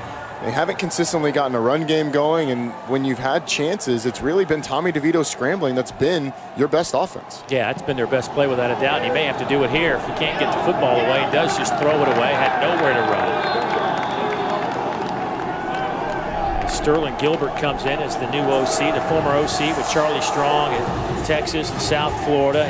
Obviously, he has some time with Dino Babers at Eastern Illinois and Ball State. Knows this type of offense very well, so they're on the same page. They just got to find some way to make some big plays. Yeah, it's been a mixture of things. North Carolina early came up and played a lot of man-to-man coverage. Syracuse took some shots deep. That one is incomplete. DeVito couldn't get his feet set, looking for Johnson. And that's kind of another example. I mean, Nykeem Johnson had a window there, but Tommy DeVito's got to drive that ball to get it to him before the safety. It's a tough throw, but it's one that a 4-star guy like Tommy DeVito is brought to Syracuse to make. Yeah. And we just have not seen that comfort there. It looks, you know, a lot like last year where the offensive line struggled a lot and DeVito wasn't able to get a rhythm. Dumps it off underneath, not nearly enough for the first down. Pick up 5, and DeVito in the second half now 2 out of 9 for 21 yards. And not all of that is on him missing throws. some of it's on the receivers not being able to get open. I think North Carolina's done a really good job in those situations, which has allowed the pass rush to get there. But it's kind of been a mixture, a mixed bag of when you're able to get guys open, you're not able to protect. When you're able to protect, you're not able to get guys open. It's been a really nice job of Jay Bateman mixing things up and making it uncomfortable for Tommy DeVito.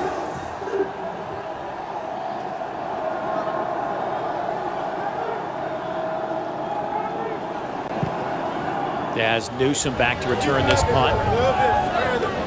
He will field it at the 17. Boy, nice little move there. Sees a seam on the near side. Daz Newsome, he's to midfield. Boy, Daz has shown some nifty return ability today. You know, Dave, as many times as you go live in the preseason, the thing that you do the least is go live on special teams and cover and have to tackle in space. And both of these teams have struggled with it at times. We've seen some big returns, but Daz Newsome is one of the most dangerous returners in the conference and shows you why. The nifty moves, the speed. He had the drop there early, but has since atoned for it. 34-yard return after the 52-yard punt. Daz put one on the turf earlier, but he has made amends for that in a big way. Short field now for the Tar Heels. Javonte Williams headed running back. Sam Howell, 24-33, 257. Steps up in the pocket, throws to a wide open receiver. De'Ami Brown, and he'll drive a couple of orange defenders inside the 10, down to around the 7. Man, I love that play from Sam Howell. It was 2 over routes crossing the field, so it's a long developing play. He steps up in the pocket, keeps his eyes down the field, delivers a strike to De'Ami Brown. And that is why fans should be excited about Sam Howell. Just the poise in the pocket as well as the arm talent to get the ball there. 37-yard pickup makes it first down and goal, just outside the 5. They will go with Williams. Left side, breaks a tackle into the end zone, and now North Carolina starting to open this one up.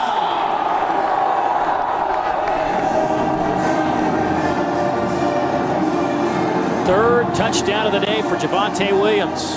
Just feel like the Syracuse defense is worn out. It seems like they've been on the field the entire second half. The offense has given them 3 3-and-outs. So it's really been up to this defense, and North Carolina has taken advantage of it. Here's the play by Howell to set that up. Steps up in the pocket, rolls a little bit to his right, and the pass is a little behind Brown, but it's a fantastic play by the sophomore. Going after is good. Howell now 25 of 34, 295, a touchdown. Does have a couple of interceptions, and it's now 31-6 with 9:37 to go in this one. And fourth quarters have been good to North Carolina under Mack Brown. Going back to last year, they were among the best in the country in fourth quarter scoring margin, 3rd in the FBS at +69. And today they are already +21. I think Mack Brown would tell you that this is great, but that +69 should lead you to more blowouts than one-score games that they had a year ago. So we'd like to do that in the first 3, but the ability to close games, or at least if you're behind, to come back and make them close, it's what had a lot of people excited about this North Carolina team. I think we've seen it today. I mean, in the second half, Sam Howell seemed to find a little bit more of a rhythm, and really it was the offense as a whole. They cut down on the sacks. There was a little bit better rhythm getting the running backs the ball, especially Michael Carter. So it's been really impressive to see late in the second half how this offense with so many expectations has responded. You mentioned those close wins. 9 of 13 games last year decided by a touchdown or less. Most of any team if you go all the way back to 1936. Be sure to get the latest news and information from the ACC each and every morning with special guests from around the world of sports. It's Packer and Durham, weekdays at 7 a.m. Eastern, right here on the ACC Network. And, of course, you can always find it on the ESPN app. And I know those two guys are probably as happy as anybody that they can talk about some real football stuff on Monday. I'm excited to see some of the stuff they've got rolling out. An old segment with a new name, WRU, some of the best catches of the weekend, and the always fun accounting apparently is coming up on Tuesday, so I've heard. So wait for my invite to Pac-Man's basement. I got that invite one time. Yeah, I mean, it's impressive. Although social distancing in the basement, it can be tough, right? A little tough. Second down coming up for the Orange. Hand it off to Marquincy Pierre.